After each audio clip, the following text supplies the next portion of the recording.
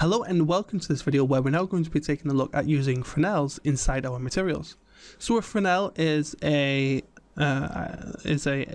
effect that you get sort of on the edges of your material. It gives it sort of it gives like a sort of a rim of light, I guess is the easiest way to explain that. So let's just open up our basic first material. So the first material we made here.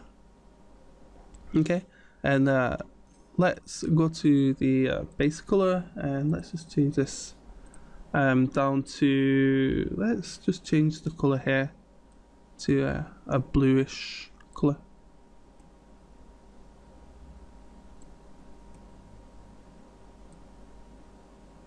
Something along these lines, and press OK.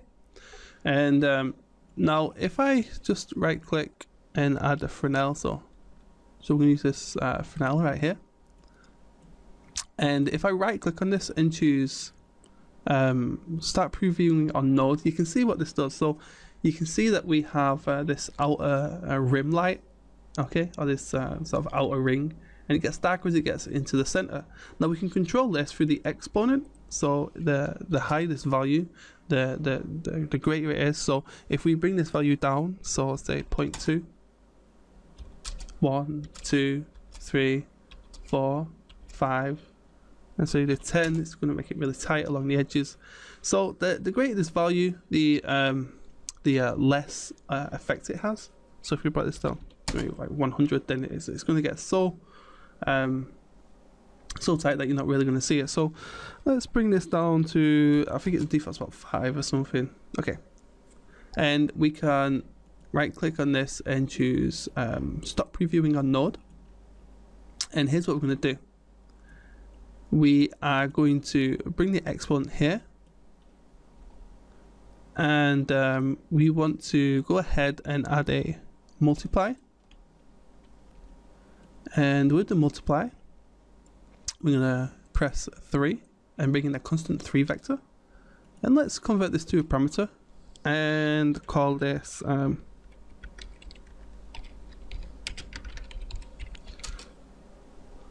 Fresnel color, and we're going to plug this into the multiply, and we want to multiply this by the Fresnel. And in here we can either add the exponent, okay, or we can add a constant 1 vector, which is what I'm going to do. I'm going to click here, and under the description, actually instead of description, I'm just going to right click this, choose convert to parameter, and I'm going to call this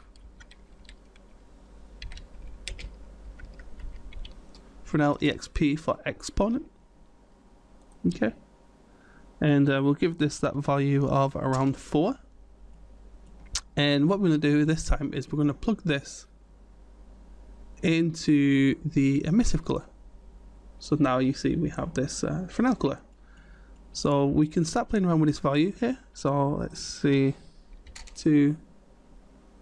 Yeah, I think we'll stick with 2. And the Fresnel color is black, so we can change this to anything we want. So let's try whites. There we go. So we can change this exponent to better suit. Let's go back to that 4. Maybe a little higher, 6. Okay.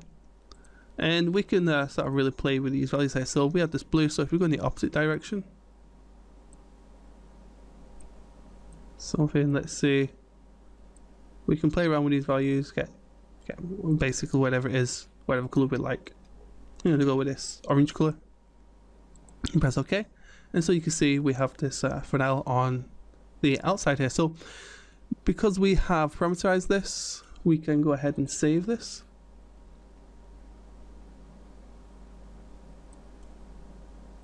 And we can go back to our material instant constant, and you see we have the Fresnel exponent, which is now available to us, and we also have the Fresnel color, and we can simply just change this on the fly to whatever color we like. So we can perhaps go with some sort of different blue if we like to, and we can increase and decrease this exponent. so let's close this. Let's bring in some props, and I can show you how this looks on an actual asset. So we're bringing this default material asset that they use to demonstrate materials.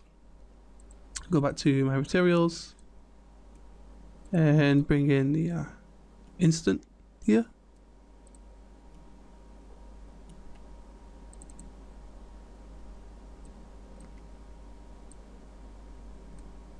So let's make this really visible. There we go. Save that. And this is our material.